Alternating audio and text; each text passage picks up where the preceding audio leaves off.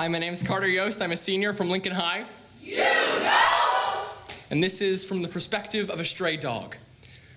Hi, I'm not sure. I don't have one. A name. I mean, I don't have a collar or anything, so I'm not really sure who I am. For all I know, I could be called Zeus or Frank or Graham, but enough about me. Welcome to Dog Park.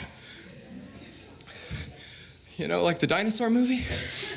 But instead of dinosaurs, it's dogs. So, the dog park, the land of the free, well, minus the fence that goes around you and me. Honestly, I feel kind of trapped.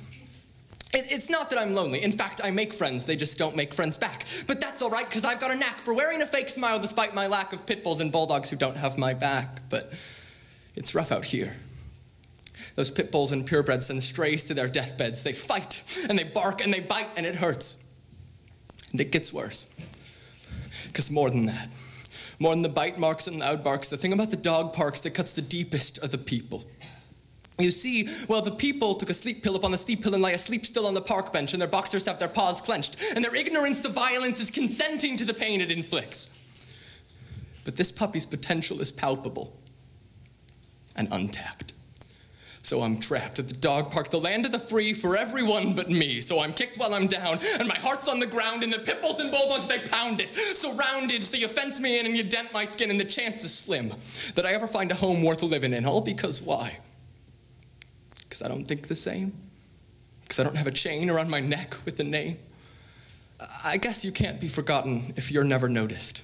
But I have been seen.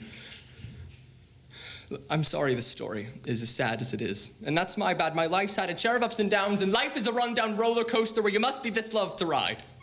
And you must have this much to thrive, but it takes a heck of a lot more than a collar to survive. I'm sorry. This story is as sad as it is, but I'm not sorry. This story is being told. All around us, there are stray dogs and stray people. If you want to ignore them, okay. I'll go sit in the shade that you threw and pray.